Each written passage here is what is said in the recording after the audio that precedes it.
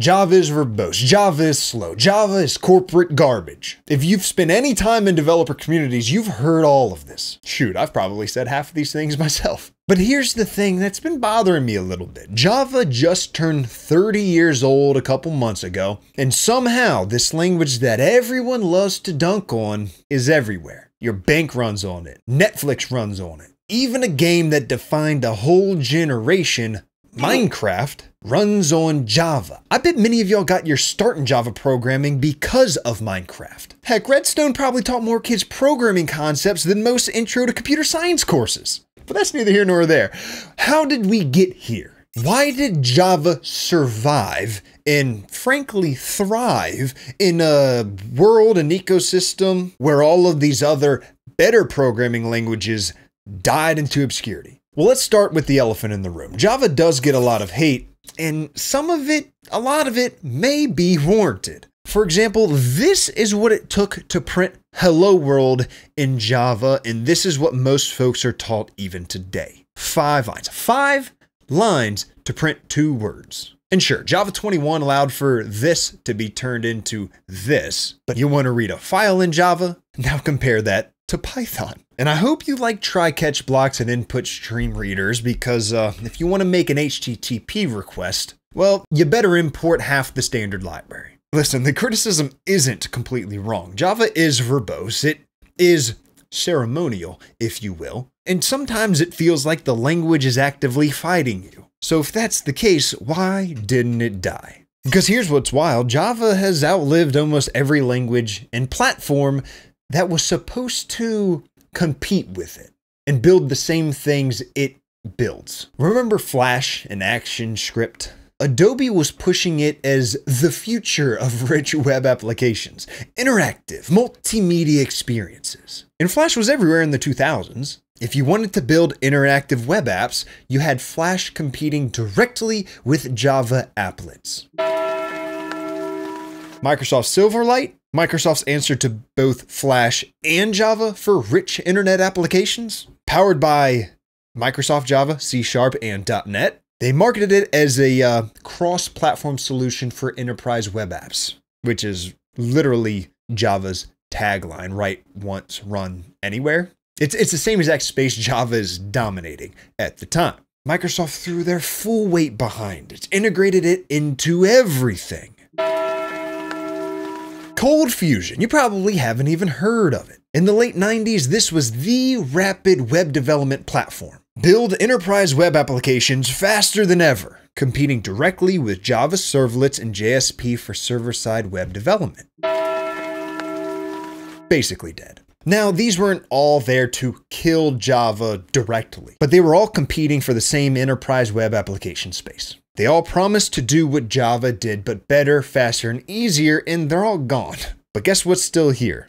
Java. It's still here, still hiring, and still paying 6-figure salaries. What did Java do that they didn't? The answer takes us back to 1995. The internet was popping off, but there was a problem. If you wrote software for Windows, it only ran on Windows. Mac software only ran on Mac. Unix was its own thing. Every platform was an island. Then Sun Microsystems, remember them? They had this crazy idea. What if we could write code once and run it everywhere? Write once, run anywhere. Now that sounds obvious today, but in 1995, this was quite literally revolutionary. The Java virtual machine meant your code could run on any machine that had the JVM installed. Windows, Mac, Linux, whatever. But it wasn't just about the technology, it's about who adopted it. While other languages were trying to win over individual developers, Java went straight for the enterprise. Banks, government agencies, Fortune 500 companies, and you know what enterprises care about more than anything? Money.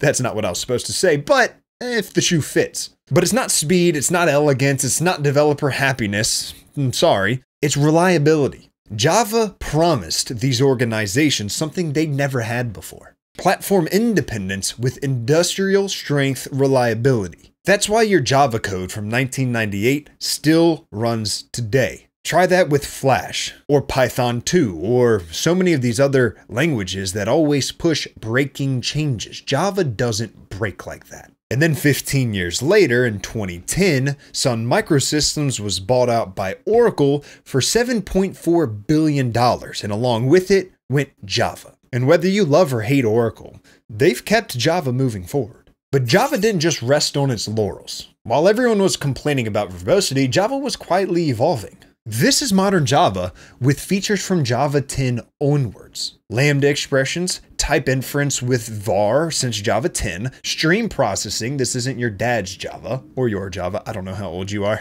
and frameworks like Spring. It turned Java into an enterprise powerhouse, and then Spring Boot especially made it just plain dead simple to build production-ready applications. And I know this video isn't about Spring, but Spring is a huge factor in all of this success as well. And now what about all of these, Java is slow criticisms? Modern Java with JIT compilation is fast. It's really fast. And with GraalVM, you can compile Java to native code that starts up in milliseconds. So I don't know what you're talking about. I mean, think about what the best streaming platform is for video. I feel like everything has problems except for Netflix. And I'm not biased, this is just what I see from a consumer perspective. Netflix is better, and they don't run on Java because they like verbosity. They run on it because it can handle billions of requests. And then there's the JVM ecosystem. Java stopped being just about Java. Today, via the JVM, you can run Kotlin and Scala and Clojure and even JavaScript on the JVM. It became a whole platform, not just a language runtime. The thing everyone thought was Java's weakness. The virtual machine layer became its greatest strength once again, because again, that was its whole value prop to begin with. And look, I'm not saying Java is perfect. Sometimes it feels like you're filling out paperwork just to create a variable. But here's what I've learned after years in the industry. The languages that survive aren't always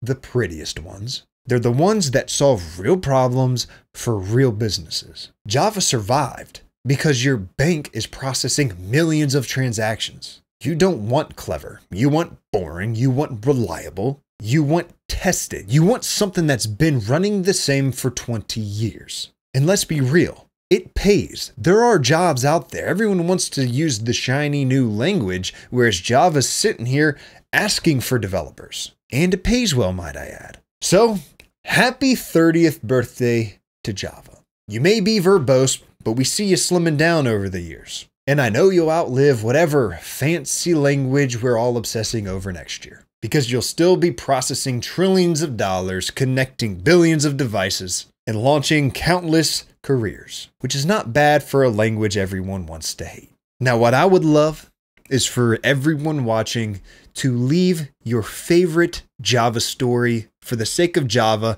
in the comment section below. And if you want to really understand why Java survived, why any programming language survives, you got to look at the fundamentals. That's where today's sponsor, Brilliant, comes in. Brilliant helps you become a better thinker and problem solver with thousands of visual and interactive lessons in math, science, programming, data analysis, AI, any of it. And a really cool new one that just came out is programming with functions. It's a perfect way to strengthen the exact kind of problem-solving skills that languages like Java have been built on for decades. And is what you need to understand if you want to actually use AI to the best of your ability to help you code, not code for you. And as I always mention, because it's the best part about Brilliant for me, is that it's hands-on, it's visually explained, you can do little bite-sized challenges, or whatever you want to call them, every single day to be consistent and train that muscle. So instead of just watching a lecture, you're solving these problems step by step, which builds that kind of intuition you need, whether you're